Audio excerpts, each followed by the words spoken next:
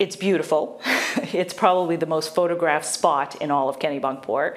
Pick any summer day, it's rare not to find huge crowds stopping to get a glimpse or snap photos of Walker's Point, a picturesque outcropping owned by the Bush family since the 1870s when purchased by President George H.W.'s great-great-grandfather. David Davis Walker built the first very large mansion closest to the road. And then George Herbert built the very large house at the end that's still there today. On several occasions since then, Walker's Point has gone up for sale. But in each case, a member of the Bush family has stepped in to buy it.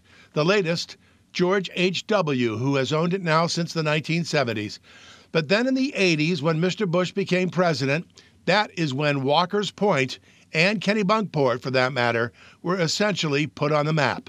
When President Bush was president here, it definitely made things a little bit harder to get around. Not terrible, but you knew that somebody important was here. Throughout Bush 41's presidency, then followed by his son, number 43, the Summer White House, as it has become known, hosted many of the world's most important people, presidents, prime ministers, queens.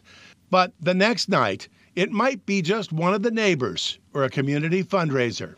One of the classic things that we always joked about over the years were the Bushes were so gracious and generous to invite anybody who happened to be in town or on the property or a friend of a friend to dinner. Steve Kingston owns the local clam shack, often delivering or helping prepare seafood for all sorts of occasions. It was a classic thing that 41 would always do, is add a few more people, and so he'd constantly be calling me saying, "Can you bring this out to the house?" How lucky are we that we live in a place and have this genuine American hero living right on the point, and he opens his house to the public. It really is fantastic. And for those who've seen the inside, they say the house itself is every bit as inviting as the Bushes themselves. Nothing opulent, but very cozy, comfortable. It's a family home. And it's a summer home, and it still has that bright, easy, breezy feel to it. It's grand in some rooms, but it has more of a cottage feel. But the dining area in the living room reminds me of just a very humble beach cottage. It might be the most public-private residence in town.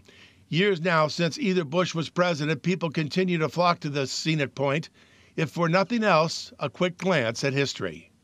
So where in the United States does this happen? So it has changed a lot about Kennebunkport, but I honestly do feel it's for the best.